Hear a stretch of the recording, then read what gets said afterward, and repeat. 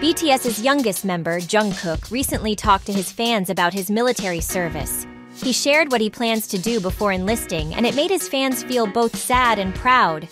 And during a live chat with his fans called Army, Jungkook mentioned his fellow member J-Hope, who is currently in the army.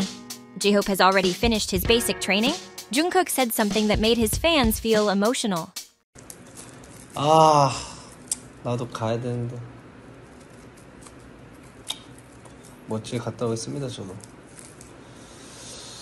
사나이로 태어나서 할 일도 많다만.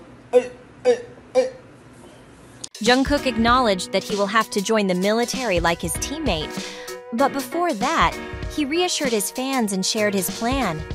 He said he will gradually change his hairstyle so that it won't be a sudden change for his fans. After that, he will fulfill his military duty and be away from the music industry for 18 months. Even though the army misses all the BTS members a lot, they support and send lots of love to each one of them. They understand and respect their decision to serve their country as responsible South Korean citizens. Jungkook's dedication to his military service is met with admiration from his fans. They are proud of him and eagerly await his return.